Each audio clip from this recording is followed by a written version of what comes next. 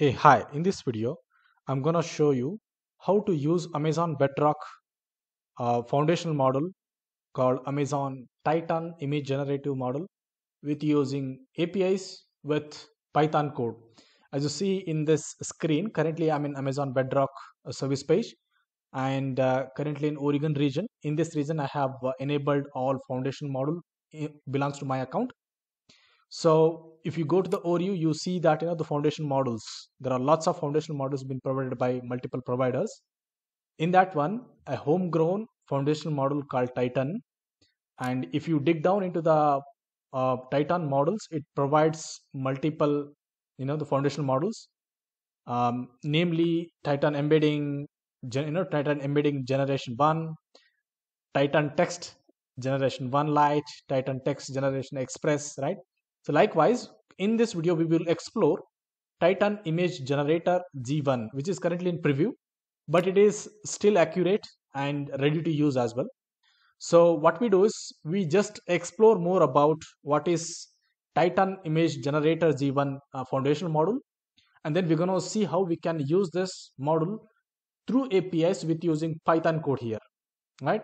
So basically, um, if you want to know more about the image generator, so there are like a huge lots of foundational models available in the internet, or which can help you to generate the image based on the command prompts, right?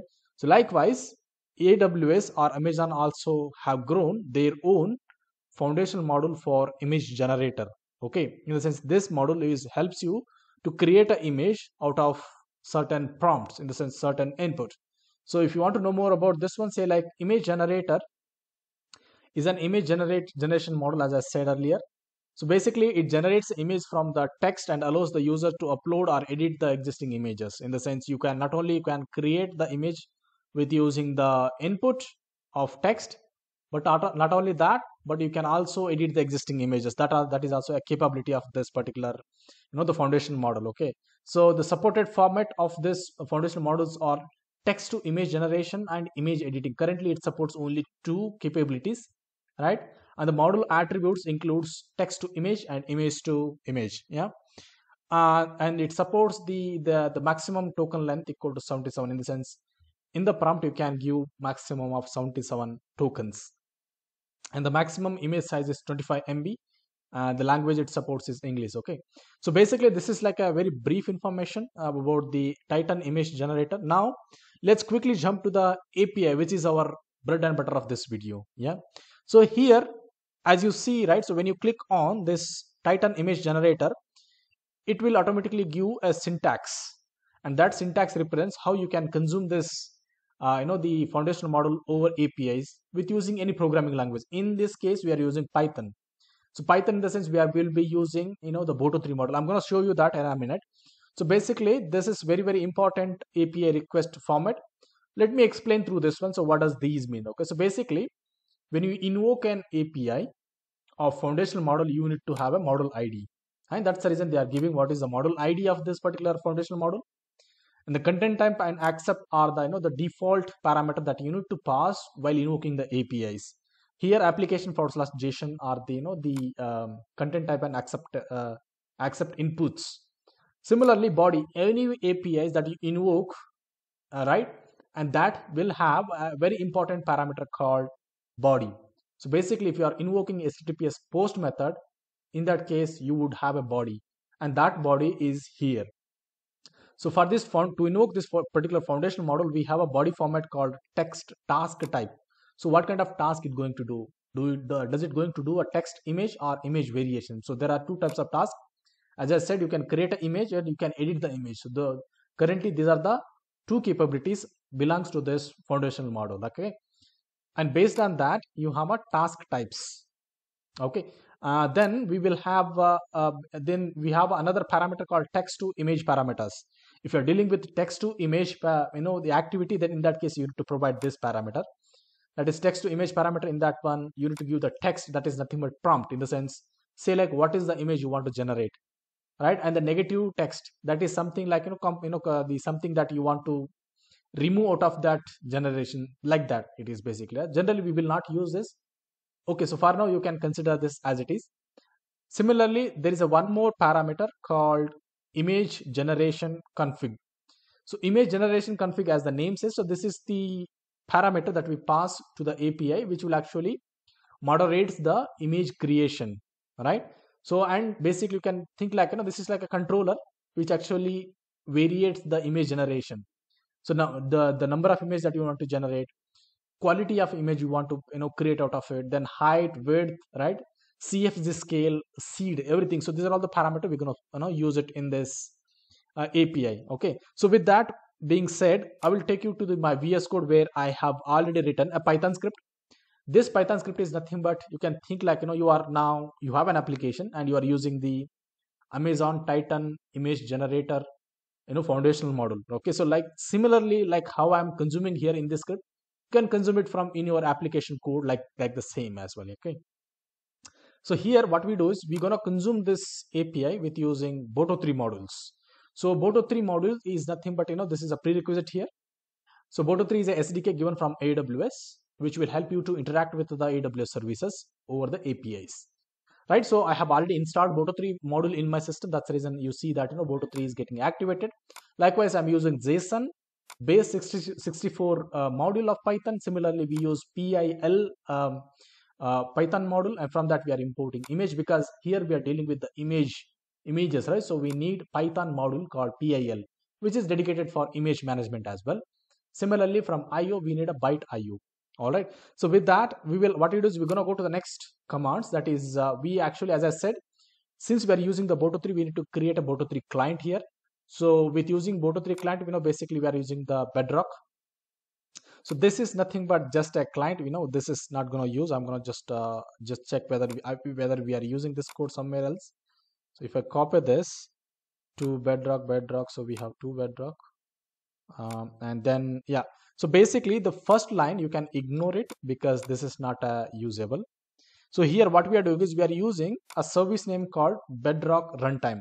So Bedrock Runtime is a basically service which will help you to invoke the foundational models. So that's the reason we need to create a client out of that service. For that case, boto3.client service name equal to Bedrock-runtime.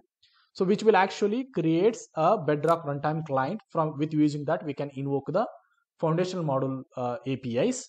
And here we are invoking Titan image generator. All right, so here in this body, so this is what the body just now I explained. What we are doing is, so the body which I explained just a while ago, it is in the form of a dictionary, that is Python dictionary now, but the API will consume it as a JSON format. So for that case, what we do is we need to convert that dictionary into a JSON. For that case, JSON.dump is a parameter that I'm using it here. Okay, so if you see here, just copy pasting that dictionary as a parameter within this one, which will automatically create which will automatically create a JSON object, and this JSON object is used as a parameter while invoking the API. Now before you jump to that, you need to understand what is basically the number of image, quantity mean, height mean, right? So generally these parameters are like a self-explanatory, right? The number of images, the number of images tells you like in the number of basically how many number of copies of images that you want to generate. Then the quality, in the sense like whether you want to have a standard quality or premium quality images. Like every image will have, basically image is nothing but two-dimensional data, right? So, and that will have a width and that will have a height as well. So basically the image width and height will be defined here. Then we have a CFG scale, which is basically ranging from 1 to 10. Yeah, similarly seed is equal to 42. All right, so with that, now let's go to the down. Now here, this is very simple now. So basically we have a client called Bedrock_runtime.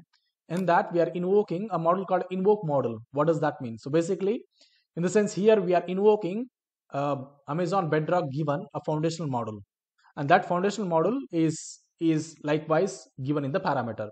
So body is nothing but the body, which is nothing but our JSON body, and then the model ID is nothing but Amazon.titan-image-generator-version1, right? And then acceptance and the content type, as I explained earlier, right? So this selection constitute how to invoke Amazon Bedrock given the Titan image generator APIs. Yeah.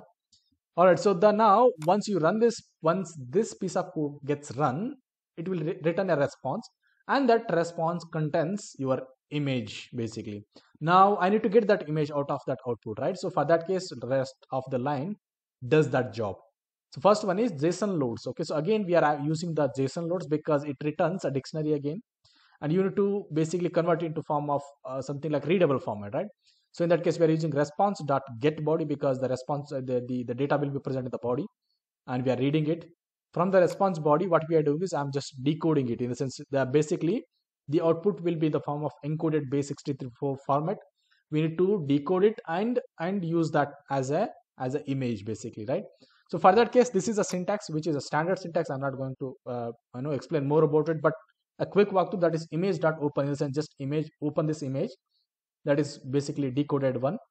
And base image is nothing but the image is basically here. What we are doing is we are using the for loop base image in the response body, get the image data. Yeah, so this way is nothing but the decoded, basically this is actually a decoded binary information of the image. And from that what we are doing is I'm just keep on showing you the images. All right, so what we do is this is very simple anyways.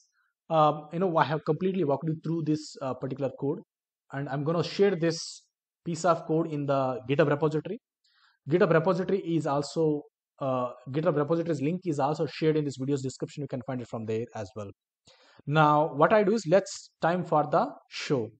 What we do is we're gonna give some very unique basically very unique prompts, or very unique the information. Let's say Amazon forest.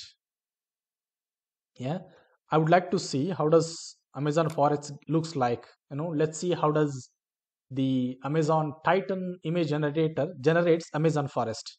Okay, so for that case, so before for that case, I have changed the text here like that. But before we invoke this file, there are prerequisites as well. That is, you need to have a command called AWS configure. So you need to run the AWS configure. Why? Because this will set a context to your AWS account. With using this context, this Boto3 module gets connections to the AWS account. From the connections, it is able to invoke the APIs. If you have not set the AWS configure, you might get the not authorized error or authentication error basically. Yeah, so here in my case I am setting the context. So by running the AWS configure and providing these access key and secret key, my context is set. No, I am good to run this particular script now. So what I do is I'm going to run this script right away with using this run button of the Python. Let's see. So basically currently, as you see here, it is running, right? And in this command, in the last line, what we are doing is I'm just dynamically showing the image. So currently it is running. Once the running gets completed, it will pop up the image, and let's see how does that image looks. So right now we are creating only one image. As you see in the parameter, we are actually generating only one image, but I will show you that we can also create multiple images as well. And let's see how does this code behaves in that cases.